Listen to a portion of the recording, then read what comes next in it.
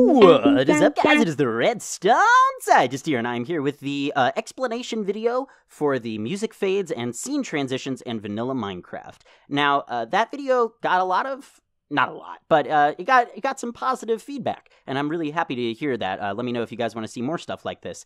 But anyway, this is actually a concept for an adventure map that Dragon014 and I are working on. You can find his channel in the description.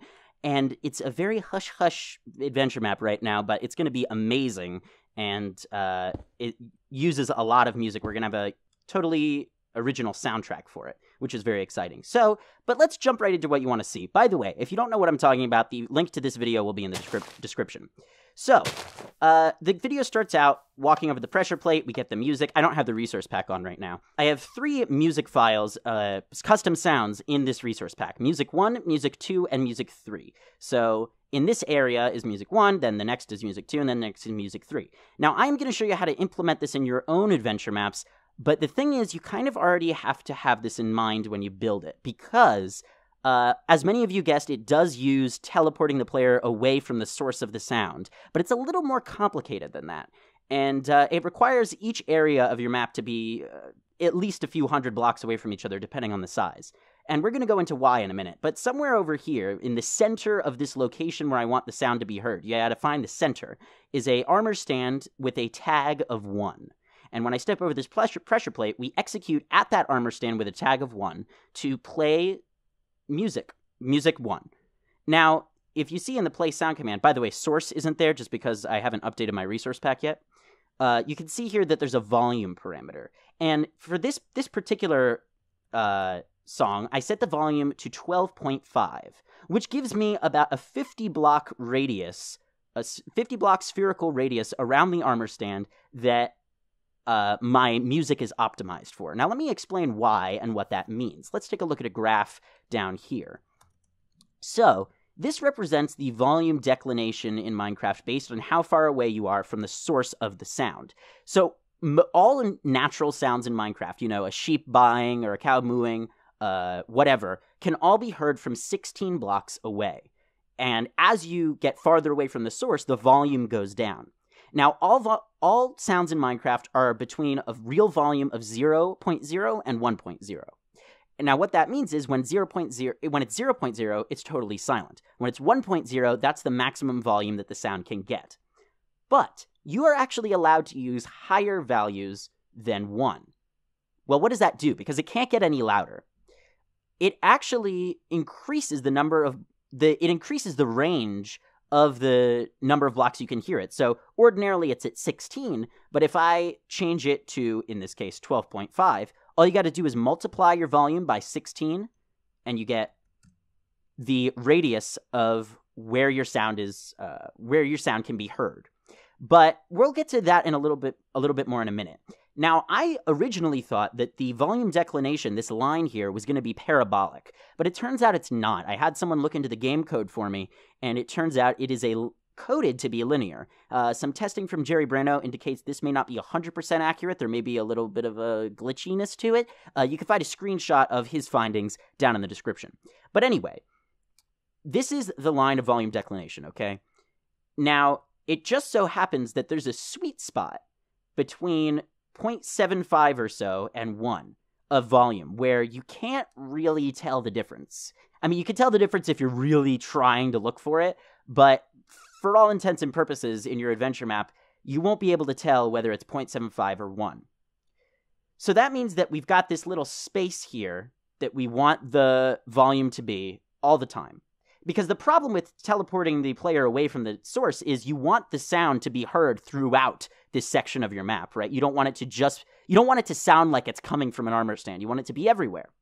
So this will make a little bit more sense when we go over here, but remember that when you choose your volume in the play sound command, it basically stretches this graph out horizontally, as you can see over here. Now, as you can see, there are 2 parts to this. This is with a volume of 12.5. You see, we still have a real volume between 0 and 1, because those are the only actual volumes it can be. But the X goes all the way to 200. And now you can see that our sweet spot is actually much larger. It goes from 0 to about 50, which means that there's about a 50 block radius around the source of the sound where it will sound more or less the same volume. So that means that's our sweet spot. That's where we want all the sound to be. So, in other words, for this particular portion of your hypothetical map, this section of the map would only be 50 blocks in radius. And then you would have to make the next part of your map over 200 blocks away. Because well, let me move on to this. It's sort of hard to explain.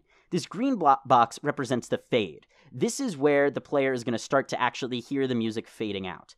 And we kind of want this to at least simulate a little bit of a parabola at the end of it, at least. This is what a parabola looks like. So let's watch what happens from the time you press the button to the end of the transition. The first thing that happens is we summon a armor stand named Fade In right here. Then we set a redstone block at the function that I call Black Fade In. So let's go take a look at what that is, Black Fade In. So let me put on the resource pack, and you can see what I'm actually doing. Now, the visual fade is actually done with different damage values of an unbreakable, that's the key that it's unbreakable,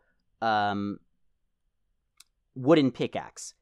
Now, this actually uses the offhand slot. So if we take a look here, by the way, this is where the redstone block gets set, and it activates this line. So let's use something way down here. So here we replace item in the offhand, a wooden pickaxe with a damage of 7, and it's unbreakable.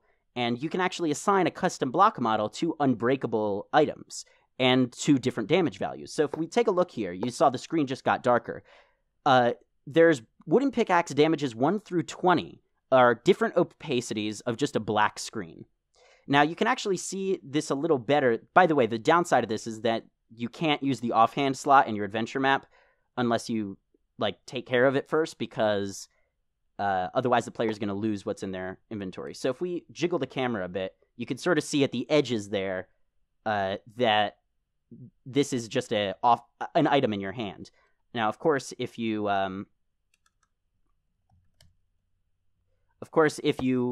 were doing this for real, you would make it larger so the player couldn't jiggle it. But for all intents and purposes, this is what we do. So every tick, we increase the damage value on the wooden pick. So it goes from 1 to 20. So that means it takes 1 second for that fade to happen. Then, 5 redstone ticks later, we replace your head slot with a pumpkin. Now, originally it was just going to be the pumpkin, but I decided that I wanted a visual fade as well. And in this resource pack, the pumpkin is just a black screen. Now, it's important to note that when we have the final wooden pickaxe 22 on, we can actually still see our hand, right? But if we get a pumpkin actually covers up the arm of the player. As you can see, we actually can't see anything. So basically, there are a number of frames of the fade, because the arm actually seems to get darker first. So let's continue and see what happens. Also, on this last one here, you get a levitation of 255, which basically just keeps you at the same Y level. Then, we set a block at the fade-in armor stand.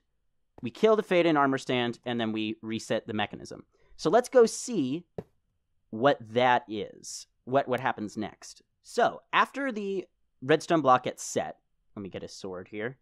After the redstone block gets set, we teleport the player to, we teleport the player to y equals -3. And the reason why we do that is because no matter what the light level is, when you're at y equals -3, first of all, you're in the void, but you aren't in the void so much that you end up taking damage. And because of the levitation effect, you don't fall at all. And you can't go up either. So you're sort of in limbo at y equals -3, but when you're at y equals -3, your arm actually darkens just because of the light level. So we have these different frames, which is once we have the whole wooden pickaxe fade in, so we have wooden pickaxe damage 20 on our offhand, which means a totally black screen, then we get a pumpkin on our head, which makes the arm disappear. And then we have this sort of half-faded in darker arm down at the bottom there. So anyway, every 4 ticks, we do another gradual teleport away from the source. So we just do 20 blocks at a time, 20 blocks, 20 blocks, 20 blocks. And this is giving us that linear curve of the sound fade out. Because, remember, once you exit that 50 block radius that we found the sweet spot in, it's going to sound like you're going to be able to notice the sound getting softer.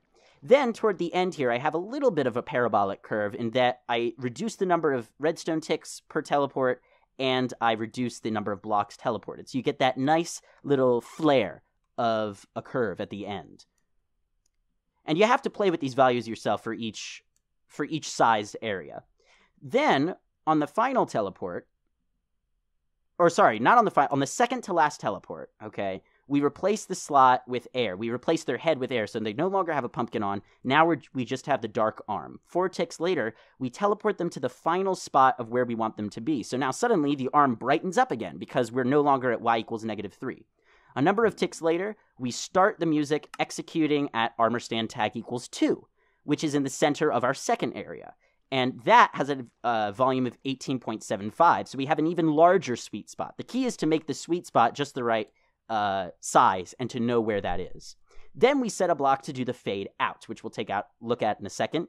And 5 ticks later, we have the repeat command block teleporting the player repeatedly to this final spot. And that just prevents any jittery quality of it, so on and so forth. But let's go take a look at the fade out function. So over here we have the fade out function, and it's pretty much identical to the other one, except this time we go from wooden pickaxe 20 down to wooden pickaxe 1. And then finally, we get rid of the wooden pickaxe altogether. We clear the offhand slot. We also remove the player's levitation, which, because they had the levitation while this fade out is happening, it also prevents them from moving around even more, in addition to the teleport command block. So then we execute at an armor stand named fade out. I'm not actually doing that in this world, but if you wanted to execute redstone after you did, after the fade out, after the scene transition, then you could do that. We kill that armor stand, and we reset it. And that is how it works. But sort of to give you a better overview of all of this, let's take a look at the steps necessary to create your own scene transitions. This sign should not be here. So, the first thing we do is we summon a fade armor stand, and we begin the black fade in function. Then, when black fade in finishes, and of course this world download will be in the description, as well as these functions you can install. Black fade in finishes. 1 redstone tick later, you do the first relative teleport to y equals -3. Then 4 redstone ticks later, you do your second relative teleport. And then each relative teleport is spaced apart by 4 redstone ticks, and then finally fewer redstone ticks in the last few teleports to sort of create a faux parabolic curve. Then on the last relative teleport you do, you remove the pumpkin, which has already been put there automatically by the function. 4 redstone ticks later, you have your final absolute coordinate teleport to the final location. 23 redstone ticks later, you execute the new play sound at the center of the local area, and the game mode 2, ignore that. 8 redstone ticks later, we begin the black fade out function. Then 5 redstone ticks after black fade out begins, we have the repeat command block going. So that's not 100% necessary, but you sort of need a little bit of a pulse to, keep that one going. It's not, that last command block isn't entirely necessary. So that was sort of a whirlwind of an explanation. It was sort of hard to explain. Hopefully you sort of got my meaning. If there's anything I could do to make it clearer, please let me know. But let's take a look one more time at this. So we go over here. We press the button. We get the wooden pickaxe, the pumpkin, we disappear into the void, we fade out, we teleport away, then we remove the pumpkin, we go out of the void, and we remove the levitation, and we're on our way to the next place. Now, a few side effects of this. When the sound actually continues playing in the other chunks, even though they're not loaded, which is kind of interesting. So when we do this, we'll be moved away, of course, then here comes the pumpkin, and then... Oh, it's very loud. Wow. But anyway, if we kill ourselves, you can see we're back in these chunks. Although these are the spawn chunks. But the sound is still going on. So, by the way, you can stop all sounds just by doing that. So that is all there is to it. Again, if there's anything I could do to make it clear, please let me know in the comments. If you enjoyed the video, please leave a like, a comment, or better yet, hit that subscribe button. Also, if you plan on using this concept in your maps, I really do, I would appreciate some credit. I will have some one-command installations for you in the description to install some of these functions. So, that is just about all I have time for today. If you enjoyed the video, please leave a like, a comment, or better yet, hit that subscribe button. Make sure to check out the jam-packed description for more science. I will see you next time. And of course, thanks for watching.